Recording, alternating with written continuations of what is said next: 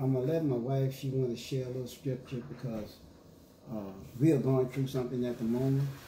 Like I said, we're going through it. So I'm going to let her share a little something right quick. Good night. Proverbs. Yes, Proverbs 3, 5, and 6. First, I want to say God is so faithful. No matter what you're going through, God is faithful. You got to trust Him no matter what. Sometimes it seems like God is not answering you. He haven't answered you, but God has already answered you.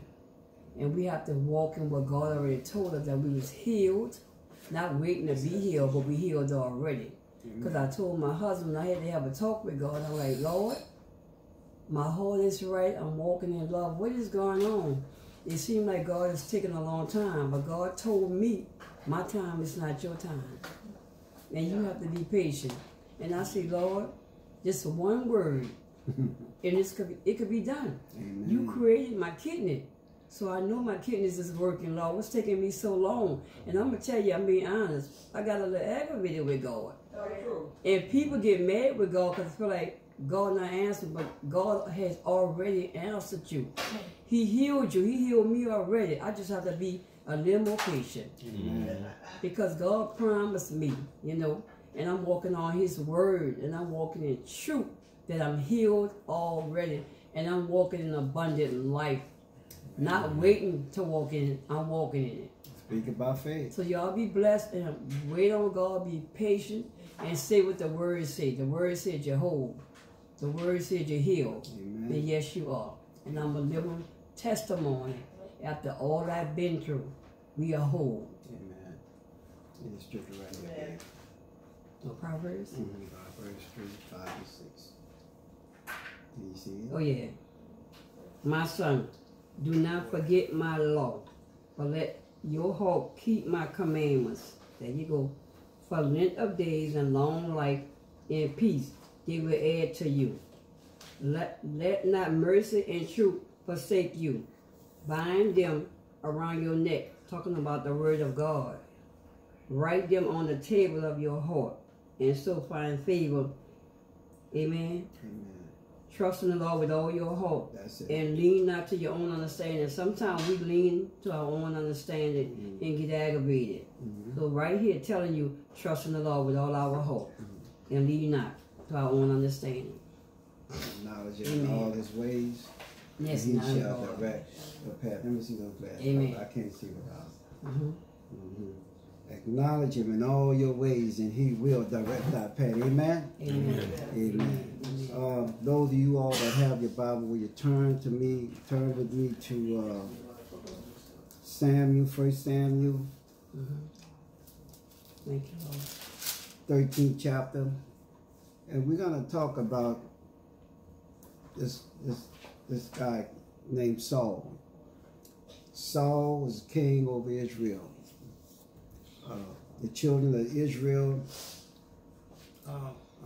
Samuel had got old, and his sons, they wasn't doing right, and they wanted a king. And they went to Samuel and said, look, we want a king. We want to be like the other nations. So, of course, Samuel was not in agreement, but anyway, God told Samuel, hey, hearken to their voice, because this is what they want. They have not rejected you, they have rejected me. My brothers and sisters, be very careful of what you ask for. God will allow you to have some of that. But if you read these chapters, you'll find out that Samuel warned them that if they got this king, what was going to happen. How your sons and daughters would have become their servants, how he was going to take their vineyards and different things and so on and so forth. But they said, look, we want a king anyway. So anyway, they got Saul. Saul was anointed as king over Israel. So let's pick it up, because we want to know, did we hear from God? I can remember I used to tell my kids all the time, I said, look, When you're out there in the streets, there's a lot of voices that's counseling you and telling you, and a lot of these folk out there, they really sound like they know what they're talking about. But you got to hear my voice. You got to hear your mother's voice, because you know our position on a lot of these things. So you got to discern one voice from another voice to know what's good and what's not good. Because we can't hold your hand when you're out there. But when it hits the fan, they always want to hear our voice then. But we always come out. Not to pull them out of the hole, but we get in the hole and get them out of the hole. If we get dirty a little bit ourselves because of our love. But let's talk about this King Saul here. Let's pick it up here. And well, let's just go ahead on and start from verse 1. Saul reigned 1 year, and when he had reigned 2 years over Israel, Saul chose for himself 3,000 men of Israel. 2,000 were with Saul and Michmash, and in the mountains of Bethel, and thousands were with Jonathan and Gibeah of Benjamin. The rest of the people he sent away every man to his tent. And Jonathan attacked the garrison of Philistines that was in Geba, and the Philistines, and they heard of it. Saul blew the trumpet throughout all the land, saying, "Let the Hebrews hear." Now all Israel heard and said, Saul had attacked the garrison of the Philistines, and that Israel had also become an abomination to the Philistines. And the people were called together to Saul at Gilgal. Then the Philistines got together to fight with Israel. 30,000 chariots, 60,000 horsemen, and the people as the sand which is on the seashore in multitude. And they came and encamped in Michmash, to the east of Bethel even. When the men of Israel saw that they were in danger, for the people were distressed, then the people hid in caves, in thickets, in rocks, in holes, and crossed over the Jordan to the land of Gad and Gilead. As for Saul, he was still in Gilgal, and all the people followed him trembling. Then he waited 7 days, according to the time set by Samuel. But Saul did not come to Gilgal, and the people were scattered from him. So Saul said, "Bring me a burnt offering and a peace offering here to me." And he offered the burnt offering. Now it happened as soon as he had finished presenting the burnt offering that Samuel came, and Saul went out to meet him, that he may greet him. And Samuel said, "What have you done?" Saul took upon himself to be a priest. That was completely and totally out of order. And Samuel had to come and ask him, "What have you done?" Well, he went on to talk about he did what God told him to do. God didn't tell him to do that, because only the priest was to do that. Jesus was not only the Messiah, but Jesus was the priest. He was the high priest. He was a prophet. He was everybody in the Old Testament rolled up into one. What Saul had done, man, he was messing up. When you step out of your place and you thought you heard from God when you really didn't, this is the type of things you would do. And thinking that you're doing God's will. But tell the truth. Well, I'm just saying, you got to make sure that you heard from God, because he was definitely out of place right here. This is one instance when Saul was out of place. Let's turn over to Saul, the 15th chapter. Now, if you go on to read that chapter, Samuel told Saul that Because you did this, man, you're not gonna, your kingdom is not going to be established forever like it was supposed to be. Why? Because you was not doing the will of God. And you showed right there you did not have a heart for God. Now, I want you all to think about this. If you ever followed the scriptures in Samuel. And Samuel also told Saul, listen, God is going to seek somebody who's after his own heart, which happened to be David. Now, David was God anointed. But David would not kill Saul. Why? Because he considered Saul to be God's anointed. So he would not touch Saul. But guess what? Saul ain't had no problem touching David.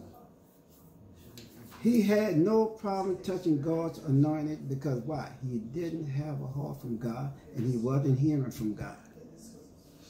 That's why he was trying to kill David from day one. In any opportunity he had, he would try to kill David. Why? Because he just wasn't caring about God. He didn't care about nobody but himself. I'm telling you, you got to take yourself off the throne. It takes commitment. It takes sacrifice. It takes obedience. And that's the crux of this whole message. You have to just obey. Many people are in a lot of the stuff that they're into because they are self-inflicted wounds. Because of disobedience, just flat out. It's just that simple. They refuse to obey God. You have to obey the word of the Lord. That's true. What God is speaking to your heart. And whatever it is that God is speaking to your heart, let every word be established in the mouth of 2 or 3 witnesses. Because if God's speaking to your heart, it's not going to be contrary to his word.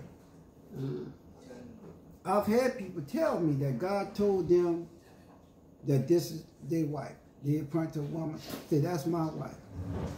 I said, well, what about the wife you already got?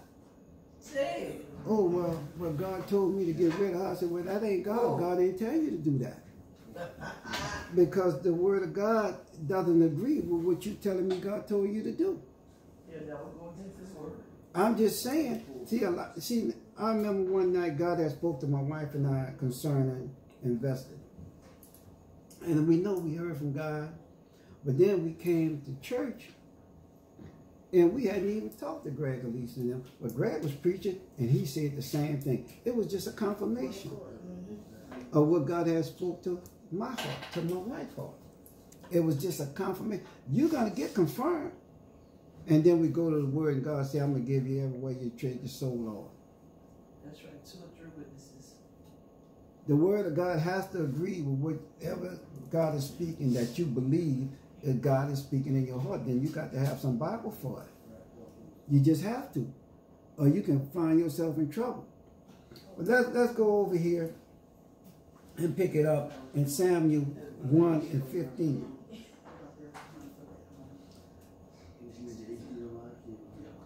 It says, Samuel said unto Saul, the Lord sent me to anoint you king over his people, over Israel. Now therefore heed to the voice of the words of the Lord. Thus saith the Lord of hosts, I will punish Amalek for what they did to Israel, how he ambushed him on the way when they came up from Egypt.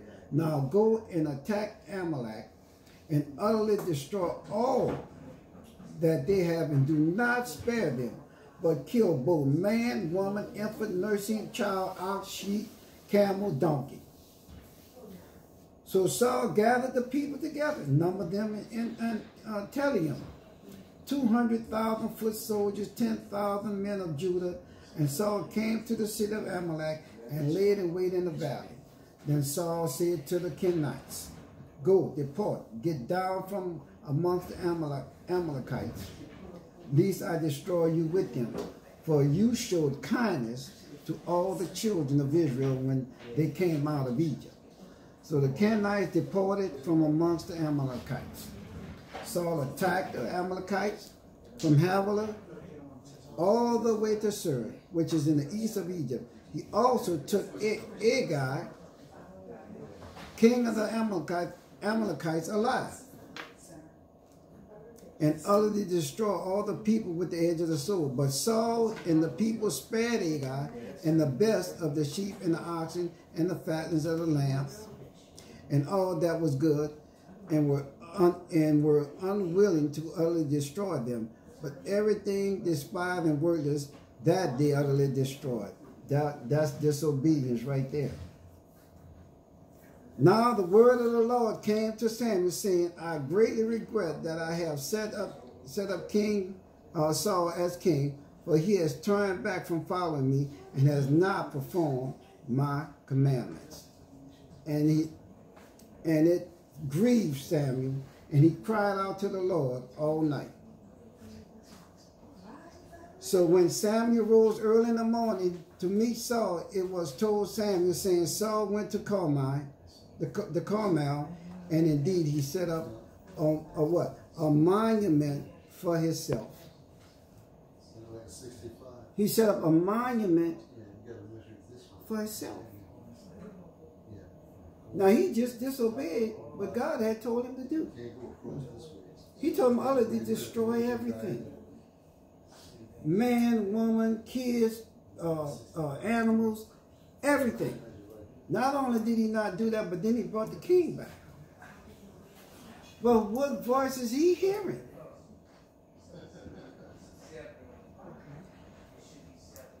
Where is he going with this? So Samuel, the prophet, he's confronting him about this. Let's pick it up. 13. Then Samuel went to Saul and said to him, Blessed are you of the Lord. I have performed. Then Samuel went to Saul, and Saul said unto him, Blessed are you of the Lord. I have performed the commandment of the Lord. He thought he said he did the will of God. You heard what he said? He said, look, I have performed the commandment of the Lord.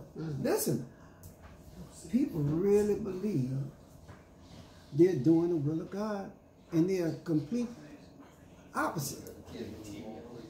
And they really believe they're walking with God, doing the exact opposite of what God told you to do. I minister to them on a regular basis. And I have to tell them, that's not God. God will never tell you to do that. Some folks get upset and they don't want to talk anymore. That's okay. Because I'm obligated to speak the truth to you. Because I'm around people that speak the truth to my wife and I. Been speaking the truth to my wife and I. Because that's the only way you're going to ever grow. The truth will make you free. But you heard what Saul said right here. He said, look, blessed are you of the Lord, for I have performed the commandment of the Lord. No, he didn't. Let's move on. But Samuel said, what then is this bleating of the sheep in my ears and the lowing of the oxen that I hear? And Saul said, they have brought them back from the Amalekites. For the people spared the best sheep and the oxen to sacrifice to the Lord your God. And the rest we have utterly destroyed. Then Samuel said to Saul, be quiet. He told the king to shut up. He said, man, shut up. And nobody want to hear this stuff you're talking about, man. This is nonsense. What you're talking about right here. This is not the will of God, man. You have disobeyed the commandment of the Lord is what you have done. But then he told him, be quiet, and I will tell you what the Lord said this night. You just be quiet. Let me tell you. And he said to him, speak on.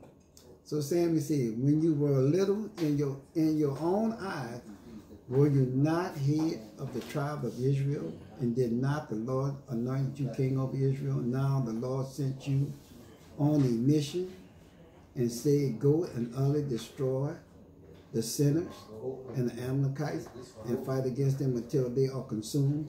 Why then did you not obey the voice of the Lord? Why did you not swoop down on the sparrow and do evil? Why did you do evil in the sight of the Lord?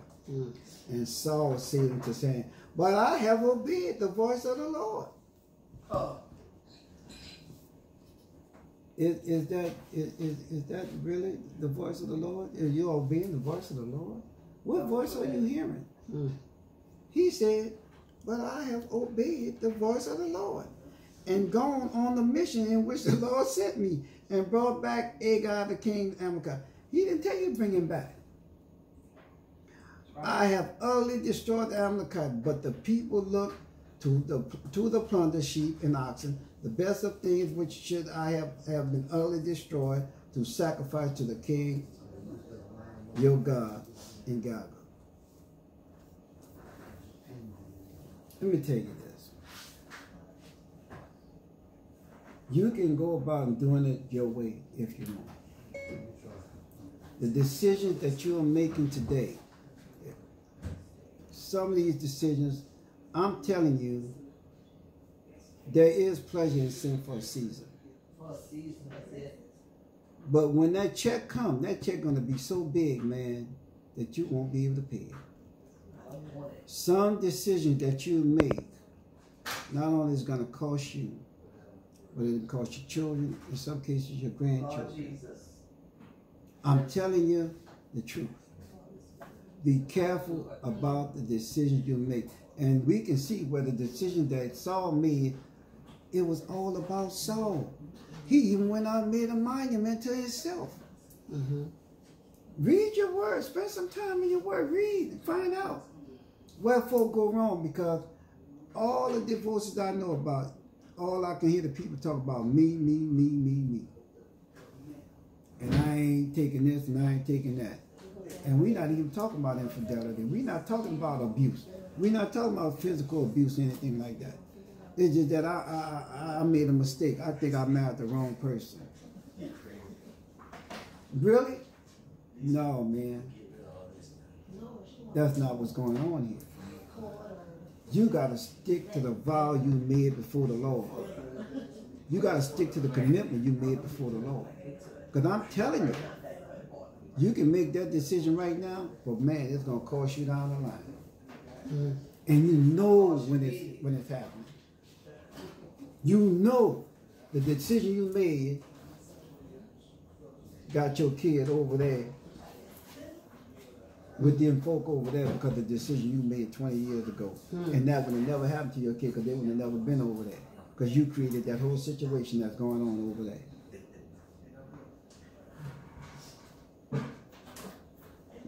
The motive for this and what happened right here was Saul was only thinking about himself. That's why he built the monument to himself. And I mean, he was not going to listen to the voice of the Lord. He was not going to listen to nobody. But he said, oh, I obey the voice of the Lord. Is that you? Do you think you obeying and walking with the Lord when you are doing a complete, total opposite?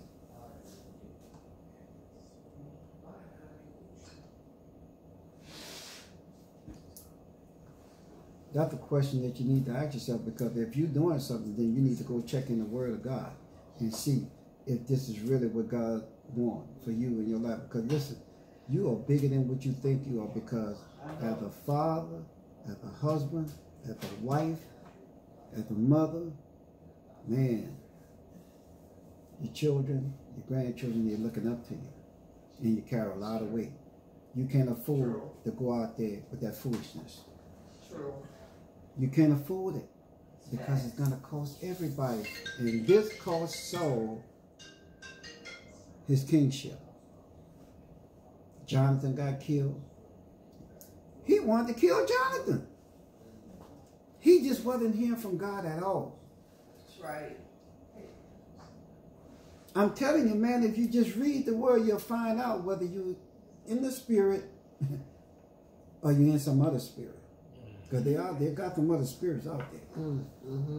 So you got to find out, is you flowing with the Spirit of God, though? And we all have to check ourselves on this.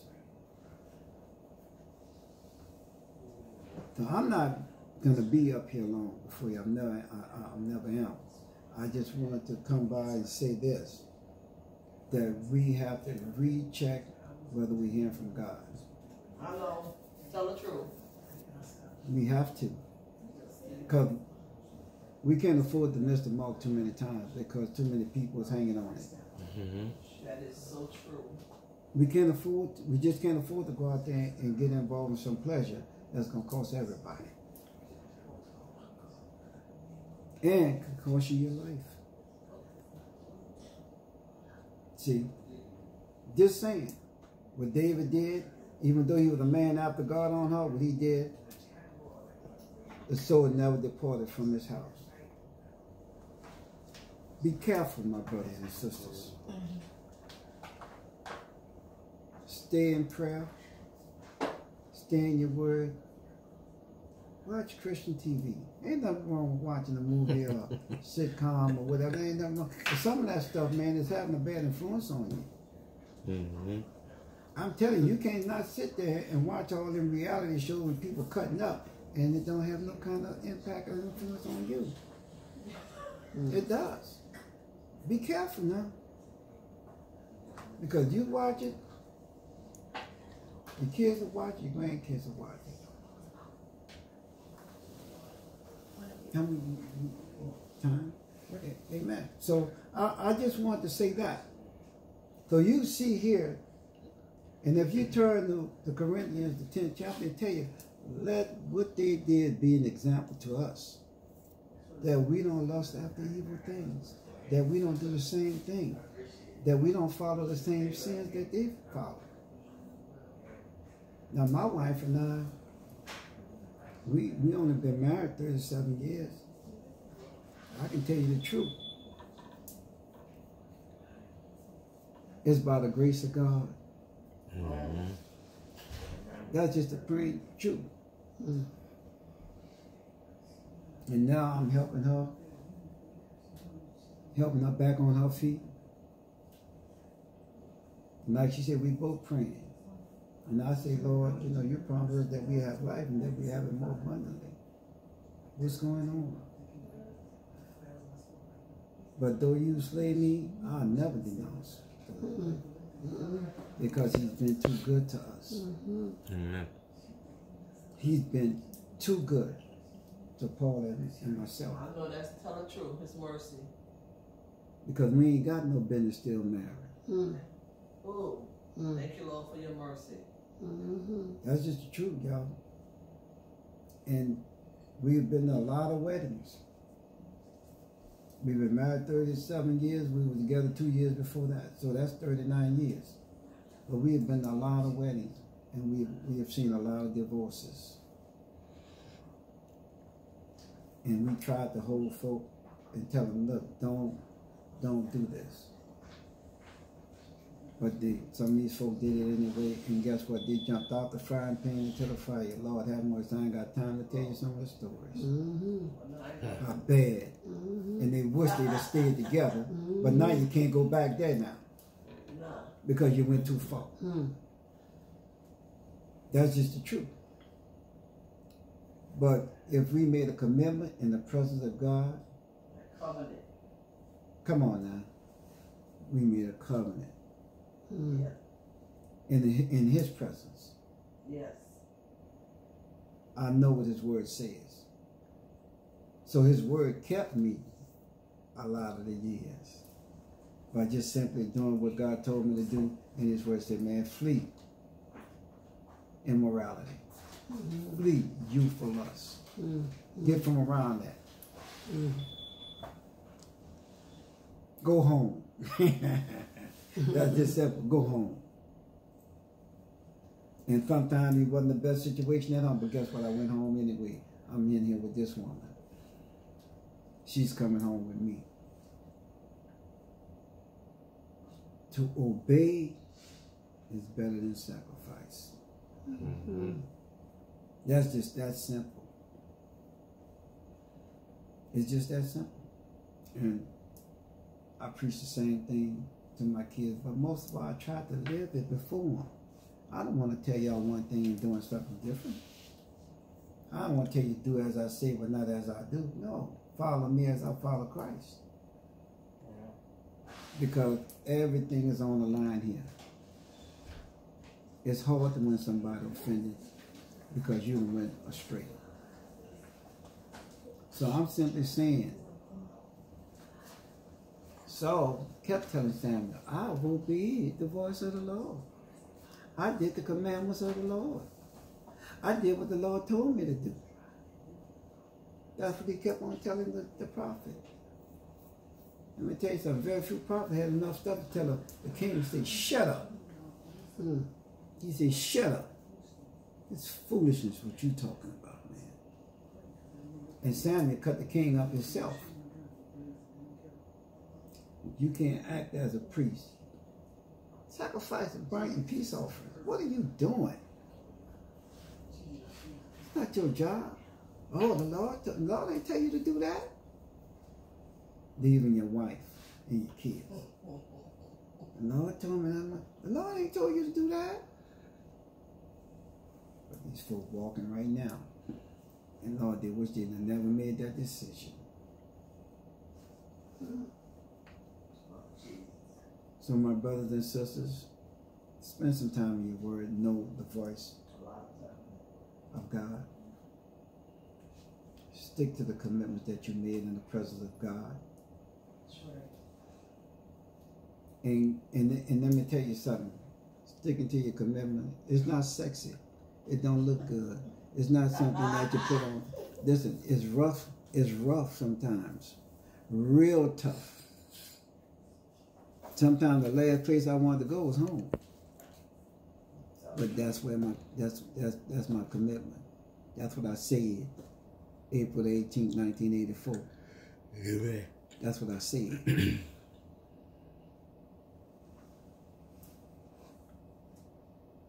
So, in the long run, you just do what God tells you to do, and you will see the blessings all over your life and on your kids' life and on your grandkids' life. Marriage is for grown folk. Most of us didn't even know what we were doing when we got. I didn't know what I was doing when I got married. I had no idea what I was getting to, and I said, Lord, I ain't signed up for this. That's exactly what I signed up for. But you're going to have to grow up and mature to do and obey the voice of God. You're going to have to grow up if you want to grow spiritually. If you want to mature as a man, as a woman.